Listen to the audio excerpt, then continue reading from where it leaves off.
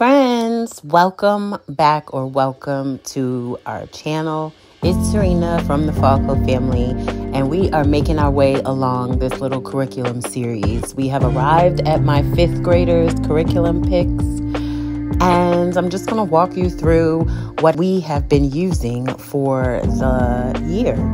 We start our day with Bible studies, so I'm going to start this video off with what we are using for Bible.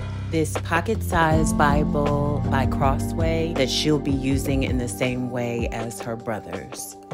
Basically, somewhat of a scripture/prayer Bible for each of the kids, for them to be able to actually tab and keep track of the scriptures that they are committing to memory. I also like this one, of course, because it comes in their color code, and y'all know I like that. But also because it has just the basics in there, the overview of the books of the Bible, the poetry books. It has the 10 Commandments. It has the miracles of Jesus, a dictionary, a reading plan for kids, timelines and maps, all the things a kid's Bible should have in it. So the words of Jesus are written in red. I love the gilding on each one of these Bibles. Hers is a nice hot pink. So that is going to be the start of her curriculum setup for Bible studies. Like I said in the previous videos, I did purchase the Biggest Story curriculum set. I bought all of the pieces to the set and just decided on just kind of like sitting with it for a little bit and figuring out how I was going to divvy it up and make it personal to each one of them. So in this case, I am more so focusing on the resources in the kit, what works for her best. So I am using, what you see here is the verse cards from Genesis to Revelation, uncovering the story of the Bible. There are 104 cards in all, and we've been using them as memory work, story prompts, prayer starters, and actually, I don't know if I've ever said this before, but your girl loves a good card set. We find so many fun ways to use them, and they are even better when they come with a sturdy box to store them in. We just kind of find whatever creative way we can use these verse cards. Next up, she has the same activity book that her brother has. It just goes story by story and has a corresponding crossword, word search, coloring pages. Just gives them something to put their hands to and a little activity to work on as we are reading the stories, watching the videos, whatever the case may be. So I really like how they are laid out, and I try not to, make them stick to coloring a page or working on a particular activity at any given time. We just fit it in when it works. And when we have other things that we're focused on, we set it aside until they want to jump back in it again. So this is the Biggest Story activity book. Along with that, she also has the coloring book. For my 7th graders, he has both of the same things, but for his, they are included in the same book. So I'm not sure if you noticed that or not on the last video. But like I said, the activity book and the coloring book come with the actual curriculum set. And it is in one book. So for my 5th graders, I just purchased the two separately so she could also do the same things, the activities and the coloring along with the rest of the stories. So the big difference with her version of the curriculum is that we are using the actual storybook Bible. With my 7th graders, as you saw before, we were using the curriculum books that lay out lessons. But for her, I just want her to be able to walk through the stories by reading the storybook. It kind of gives me the same feel or vibe as when we had the graphic edition of the Bible. I can't think of the exact name of it, but my son loved that storybook Bible, and he really ate up all of those Bible stories in such a great way. So I imagine this being a similar type of thing for my daughter, for her to be able to just read through the storybook cover to cover, get the complete purpose. And of course, the illustrations I mean, I really couldn't ask for better. They're more abstract in nature, and I really enjoy that. So I have shared before how I enjoy devotionals. I love that there's so many to choose from. They get that exposure to the scripture. And I particularly love this one, the Fearless Faith Devotional, the activities that it has all sprinkled in and throughout. They are just the cutest things. I actually didn't even notice that there were activities until we cracked it open. I had purchased it well before she was ready to move along into this one. So it was a pleasant surprise to see the activities, making a time capsule, making a bird feeder, an outdoor scavenger hunt. It just has the sweetest little activities that are sprinkled in and throughout the devotional.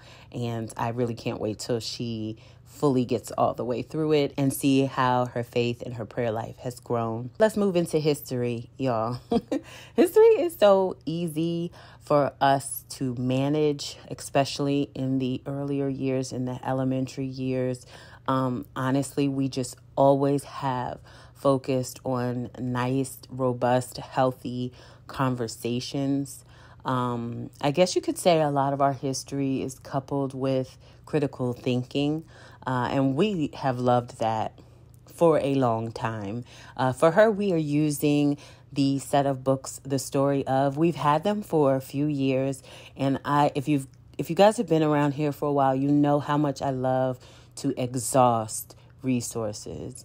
I like to hold on to them for as long as possible. And I just feel like the nostalgia and familiarity that the kids going through the resources over and over again, and then just expanding upon them, going down more and more rabbit trails. It just, I don't know. I just think it's a really healthy way for them to explore and research different people in history and events in history. So in this case, she's going to be using the Story Of books. You know, I love a good history resource that has a timeline, a nice little glossary that has an awesome appendix in the back. These are all things that we use and expand upon to create even more robust research around our history topics. So far she is working her way through the Constitution. She has explored the Founding Fathers. So we'll take those books that she has read individually in the past and we'll couple them or group them together and start to explore different ideals. It just really works so good for us. They have think tank questions throughout the books, making timeline cards and adding them to our history timeline is always a thing. Completing our printable research reports using these books. We add videos that we found, different documentaries. It's just a very solid, easy way for us to work through history subject matter together. I also use any other biography type books. I love this one in particular. She Spoke, 14 Women Who Raised Their Voices and Changed the World. Voices like Dr. Maya Angelou, Temple Grandin, Sonia Sotomayor. I loved this resource in particular because it opened my eyes to a new way to add to our research work and being able to attach audio voices really spark my creativity when thinking of how to engage the kids in their studies. So for science, we are sticking with Apologia. She expressed that she wanted to use something similar, set up similarly to what her brothers were using. So we went ahead and took a look at astronomy. She worked her way through reviewing the outer planets. She made mini books locating the constellations. They had a lot of fun activities that she was able to kind of put her hands to and work her way through on her own. And she really enjoyed it. From vocabulary crossword puzzles, she worked her way through it and was diligent to finish it. So that was the first time that we had tried that particular curriculum for her. and that was at her request. I also had an activity guide that went along with it. The sun, using a magnifying glass, Mercury, making craters, Venus, learning how radar is used. She just really explored all the different phases of astronomy, and it was perfect timing because we actually ended off with the solar eclipse. So everything just kind of fell in line, and it was really pretty great. And now I am super excited because we get to move into botany. It is botany season, and hopefully I'll share all about how we're building that in the future. To my main source of core curriculum for science, I have DK's Help Your Kids with Science. I have several of these in this series, and I really enjoy them just because they're just so helpful when I want to establish a core curriculum, and I really need just a good foundation. And maybe it's really helpful for me because I'm more of a visual person.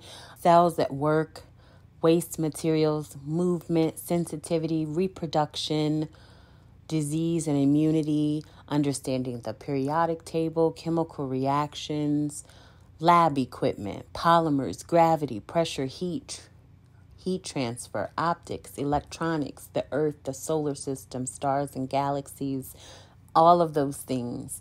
It just really helps me to break down into pieces to really get her input as to what she wants to move on to studying next, and then go from there. Let's talk language arts. She really enjoys the good and the beautiful, using their language arts as a workbook.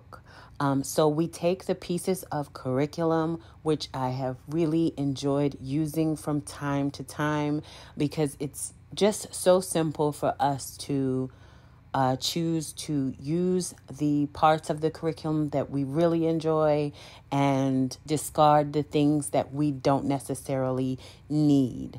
And she really, really enjoys all of the illustrations and the way that they organize and map out the content, the editing portions. She also really enjoys the sentence diagramming. We usually pass on the personal reading and things. She really enjoys the grammar portions of this curriculum, grammar in general. So she's working her way through this Language Arts and Literature Level 5 course book, using it as a workbook. Then we're moving on to the infographic guide to grammar. I have several of these in this series, and I really enjoy them. This one is no different. From parts of speech, working our way through nouns, adjectives, verbs, adverbs, verb tenses, writing style and common mistakes, identifying purpose and audience, active and passive voice, slang, just being able to look at all of the breakdowns visually is so helpful for us to focus in on the foundations of each grammar component and then take it from there. We usually like to find creative ways to get in practice on each of the grammar work, and most of the time it comes with identifying examples of active and passive voice or paragraph structure or foreign words and phrases, slang and dialect, by identifying these examples inside of books that she is currently reading. So we like this infographic guide to grammar a lot. Some examples of things that we are reading. We work our way through classics like Anne of Green Gables and Heidi. She actually pays so much attention to the way the books are organized, how they're laid out, how they're structured, all of those things. She's looking at all of the details, the pictures that are included. She's just really paying attention to and focusing in on all of the little things that are involved in literary works of others and creating literary work of her own. One of the things which I'll share in the future more about is Grammarly. She's obsessed. So it's a way that she can really just kind of go off on her own, do her own thing, and edit her own work as she moves forward without having to get as stuck as she has been in the past. So she has been enjoying that. So a combination of her working her way through her favorites like the Marvelers and the Map Makers. She is just reading like there's no tomorrow. And we want to encourage that and keep that going.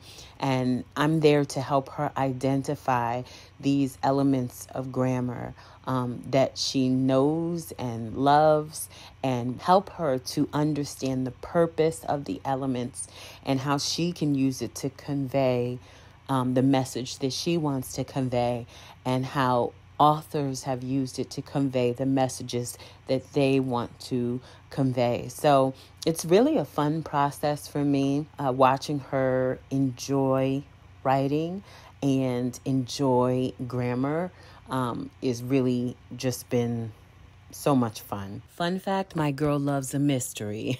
I've always been a fan of finding stories that really pique their interest, and I love being able to find stories that make mention of the things that we're currently studying. In this case, main character Cordelia uses a telescope from under her bed, finds a map with a secret compartment, and she says, "I have to discover where this leads." Those are things that I really love to use to help her go down these just fun, imaginative, adventurous paths using the subject matter that we are currently studying and just making it come alive. I know it seems and sounds extra, and that's because it is. Let's now move on to math. First up, we have another Good and the Beautiful Math 5 course book. Again, it's the same as the language arts. She has enjoyed and continues to use their math levels as workbooks. We keep what we want to work on. We gloss over the things that we don't need to work on.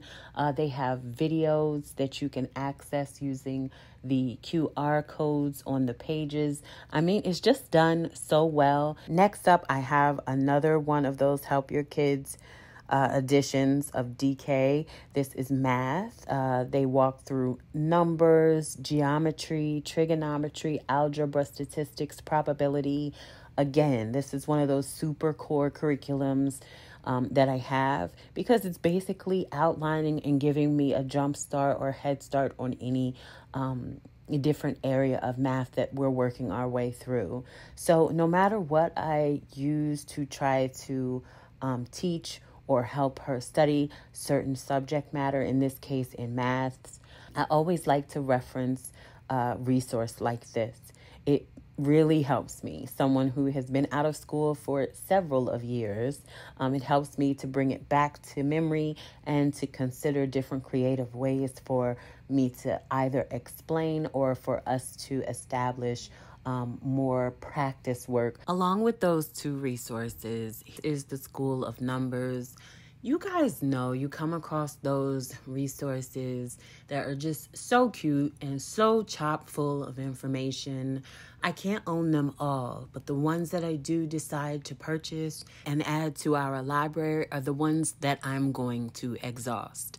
In this case, resources like this I feel like are golden because they've already broken down into parts the curriculum that you can work your way through. Of course, they start off with the basics, and that's okay because these are the foundations of math that should be as strong as possible. Then they add in the Fibonacci sequence, probability, coordinates, and then on top of that, they've made it fun and creative and exciting. And so who am I not to just add to? Like, why not give her a letter of acceptance to the Starship Infinity Astro Academy? I really enjoy this book. It's so cute. And then adding in picture books, of course, is a fave. I like these because then she gets to relate this math to real people and what they can do with these maths. So I feel like this is a whole approach to considering new subject matter, strengthening foundational materials, and just making it fun from day to day. I also love the wealth of information that is in the back of these books, outlining important dates and other resources that we can add to examples from mathematicians in real life that she is introduced to through picture books, all the way to biographies and autobiographies. In this case, this one by Katherine Johnson, Reaching for the Moon. I do think that it's important to include real life examples of how to use newly introduced subject matter. It helps them to see that these things that they are working really hard on understanding are worthwhile. So yeah, that's how I think of and consider curriculum, how I pull it together, and how I consider the core that we use. Thanks for watching, and I'll see you guys in the next one. Bye.